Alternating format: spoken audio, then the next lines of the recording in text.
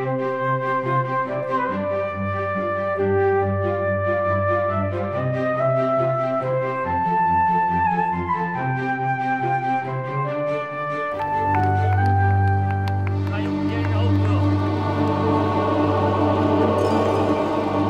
first time the Three Peaks Fell Race was held was in 1954, but the first time anybody attempted to run the Three Peaks race was a couple of years before that, when three men, Des Birch, Arthur Dolphin and Jack Blower, attempted to run the Three Peaks from Ingleton.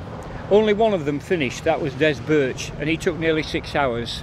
But the first race was introduced 2 years after that, and there were only 4 finishers.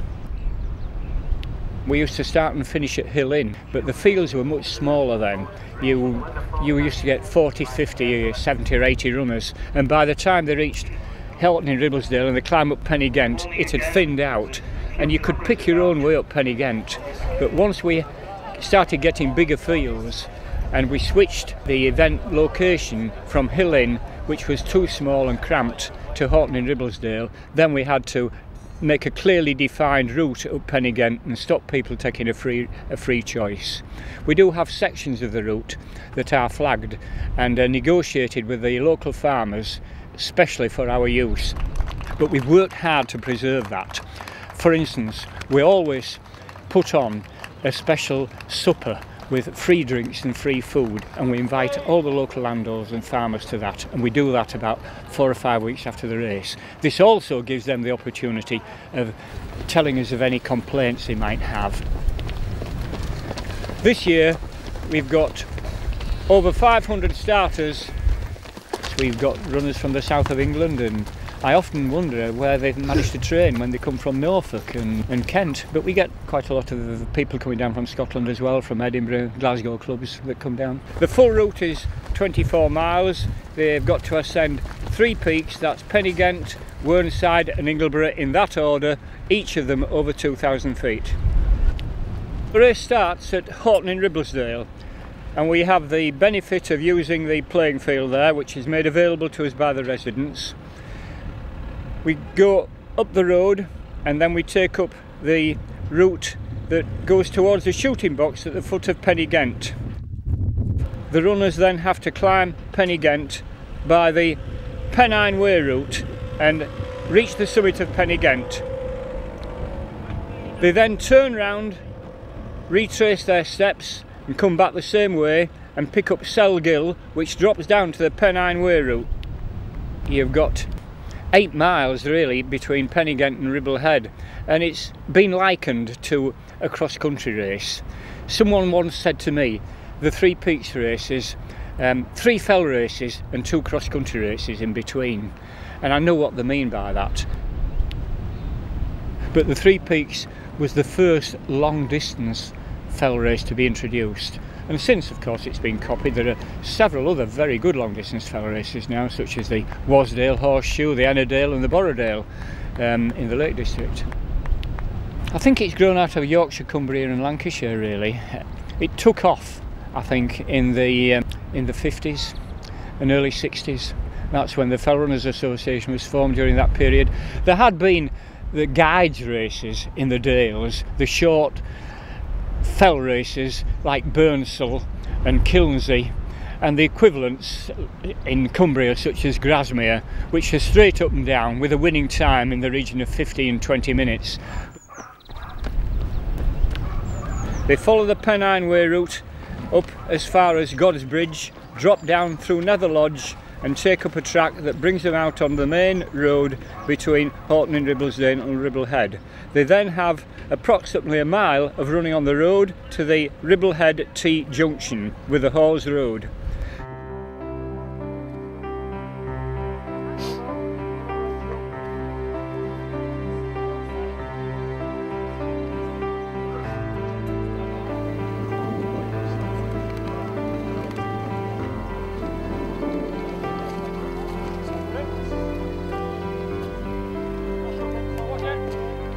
Then starts the tough climb up Whernside, which is the highest mountain of the Three Peaks, and head for Whernside summit.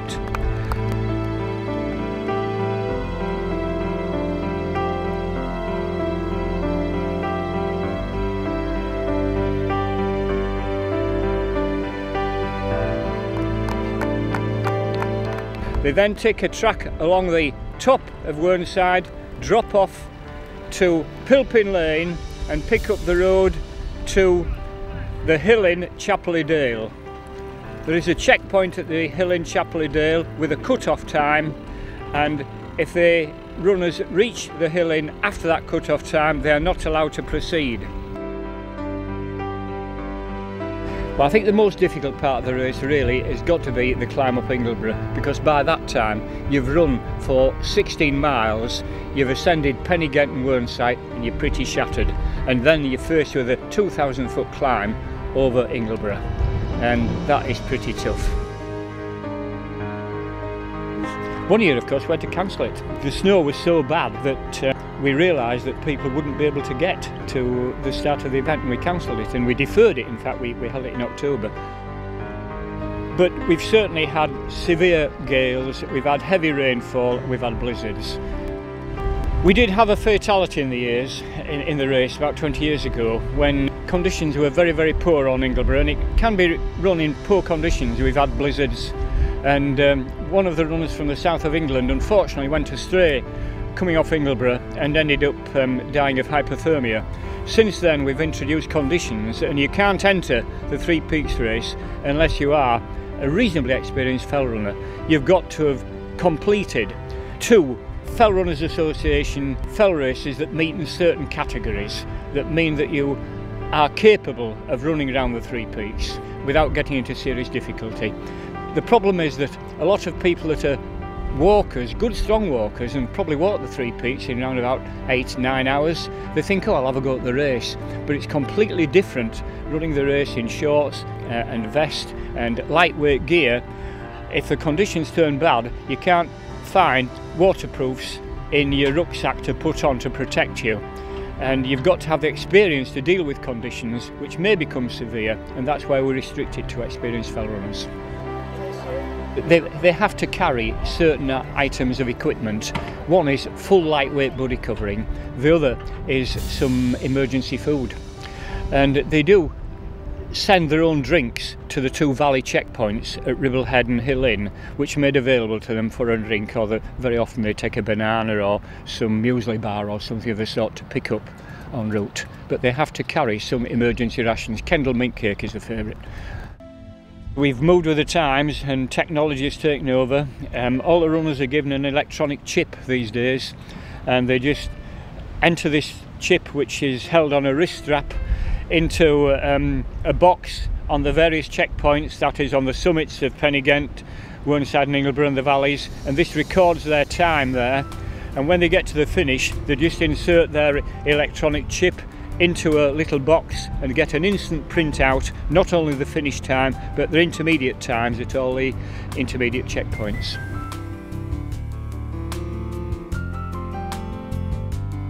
You never know when anybody's going to get into difficulty. With the best will in the world, if you're running off Ingleborough and you're pretty shattered, you've already run 17 or 18 miles and you have a fall, sprain your ankle, somebody's got to help you. And this companionship and that exists between fell runners, they will always help one another if necessary. Very competitive, but if anybody gets into difficulty, then it's expected that runners who come to them will offer assistance, despite the fact that they're going to sacrifice their own performance. And I think that is the spirit that exists in fell running. Turn round at Ingleborough summit, and then they have a 6-mile run back down to Horton Ribblesdale to finish. That comes down via the shooting box through the limestone clints and drop down straight to the finish at Horton and Ribblesdale playing field. Well done, Andy. I've completed the race 21 times. My best years were when I was in my late 20s, nearly 30s, and I was actually second 4 times, but I never won the race. The record is 2 hours 46 minutes. This year it's been won in 2 hours 51 minutes. A good performance is to do it in less than 4 hours, and you've got to be a good class fell runner to run round the Three Peaks in less than 4 hours. Today the conditions have been ideal. I've talked to one or two runners who told me the conditions today were the best they've ever known for this particular race. So we're keeping our fingers crossed for next year, because next year it's the World Long Distance Mountain Challenge, and we want to make a success of that. It will be the first time that event's been held in the UK.